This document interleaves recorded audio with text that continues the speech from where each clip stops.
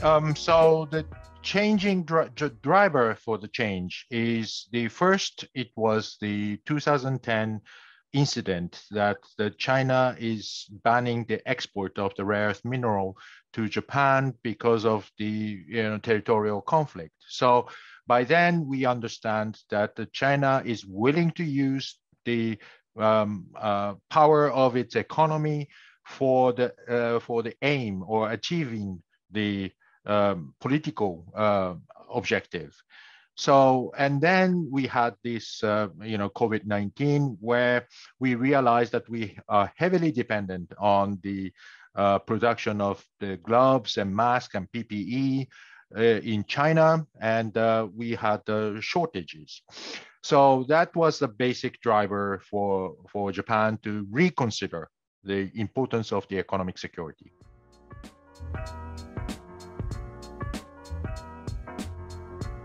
We have these four different pillars of the economic security. One is the resilience of the supply chain. So we do check and revise the supply chain, where the most vulnerabilities, are we depending on the unreliable sources?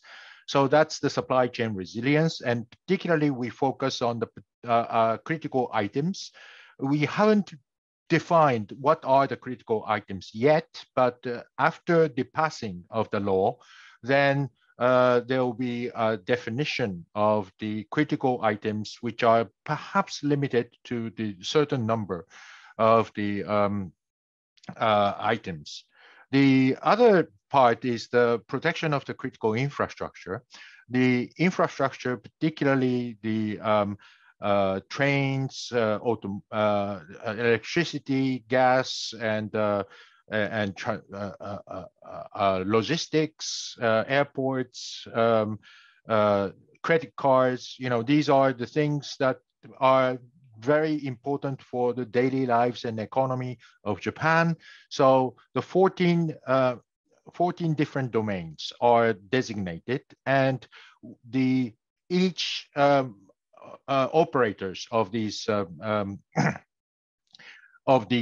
critical infrastructure need to revise where the sources of the equipments that they procure for the air traffic management or train management or credit card controlling systems, those systems need to be revised. So these are the basic objectives of the of the economic security and new bill, and this will create much more clear-cut idea of what are the important items need to be secured, and the rest, as for the free trade, you can rely on the other suppliers, which may not be reliable, but which is good for the economy. And so this economic rationale, the balance between the economic rationale and the security interest, is the key for the new economic security bill.